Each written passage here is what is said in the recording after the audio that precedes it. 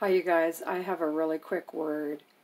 I seen, like in a vision, I seen the Lord and I seen the ocean. The Lord was standing in the ocean, and many of God's people were in the riptide.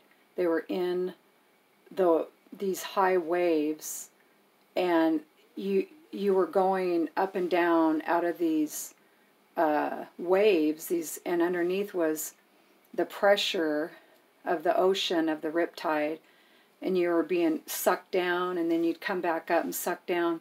I seen the Lord standing right behind you, and he was coming to rescue you. And you just felt like, okay, I'm going to die, I'm going to drown, I'm not going to make it, I'm not going to get through this. And the Lord wants you to know, I have to say this really quickly, it's just a quick word. The Lord wants you to know that he is there to pull you out of the riptide.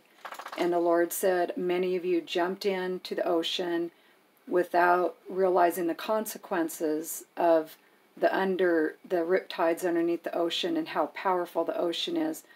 And the Lord, even though because of our own ignorance, because of our own lack of knowledge, because of our own not understanding what God is really doing in our life, and times in our life, God is standing behind us. He is doing that work. He is going before us. He is preparing the way.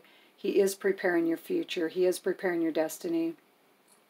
And a lot of you jumped in not realizing the consequences. You were actually drowning. You could have died, and the Lord came up behind you and rescued you. And he wants you to know that he loves you.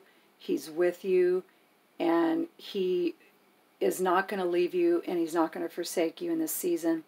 And many of you are going to be pulled out of that situation, and God is going to set you on a high place with him. And all those things that you've been waiting on and praying about is going to happen. God says, don't be discouraged, don't be dismayed, don't be feeling like, oh my God, my life's not going to work out, the plans aren't going to work out, all the dreams and visions I had for decades isn't going to work out. God says the whole time he's been working it out for your good, and the Lord wants you to know that he is with you and he loves you. Be blessed, my friends. Bye.